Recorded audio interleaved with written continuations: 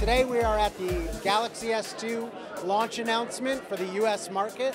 AT&T, T-Mobile, and Sprint announced that they are carrying the Galaxy S2. You look at the design, look at the speed, and the content and services we're providing with this phone, it really truly sets the benchmark for what I believe a smartphone can be in the marketplace. The device is different in a number of different ways.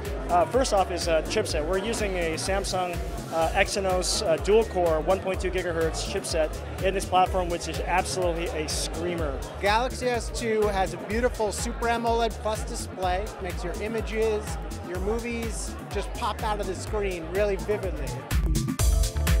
Samsung has always made the best cameras on mobile phones, and it's not just how many megapixels. We have the most megapixels, 8 megapixels, but it's really about the software and the user experience. We've essentially taken a lot of technologies from other parts of our Samsung consumer electronics business and built that capability into what we're doing with our cameras. The multimedia aspect of it isn't just limited to the phone. I really do like that you can output via HDMI to a TV. That's really important for people who like to share videos and music. We can record at the highest bit rate of 1080p HD video. We actually meet the threshold for Blu-ray quality video.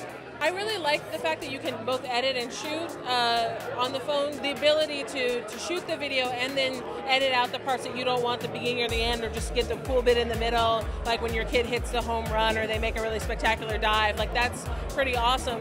This is the voice control engine. I just say, "Hi Galaxy," and it'll ask me what I want to do. I can play music, I can navigate to a map, I can send a message. It'll even dictate my messages back to me.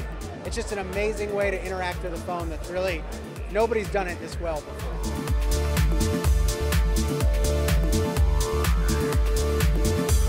Nobody is building a better enterprise phone on Android than Samsung.